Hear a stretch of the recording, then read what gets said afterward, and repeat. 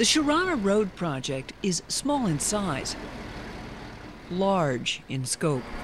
The roads connect families, they connect tribes, they connect economic epicenters. Major Adam Chalmers is with the 9th Engineer Battalion, 172nd Infantry Brigade Combat Team. Today's crew is A Company. The road is less than a mile in length, but it's typical of what passes for thoroughfares in much of Afghanistan. This is just a dirt alleyway. These roads right here have probably very little, if any, work done to them. So one of the things that the ANA want us to help with is to make this road, which actually leads to their hospital for the city, and improve it. And also you can see it's one of the main economic areas of the town. This muddy, bumpy roadway is the primary access to the Sharana Business Center, a shopping district filled with the needs of an agricultural community. Sharana is the capital of Paktika Province in eastern Afghanistan. The province itself is one of the poorest in the land.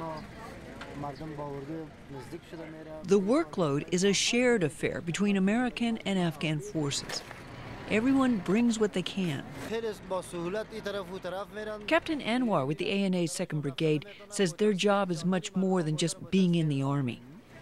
He says with the roads, merchants will benefit because cars and motorcycles will be able to come in.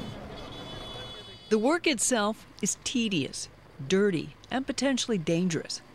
The 9th Battalion is a mechanized combat engineer unit.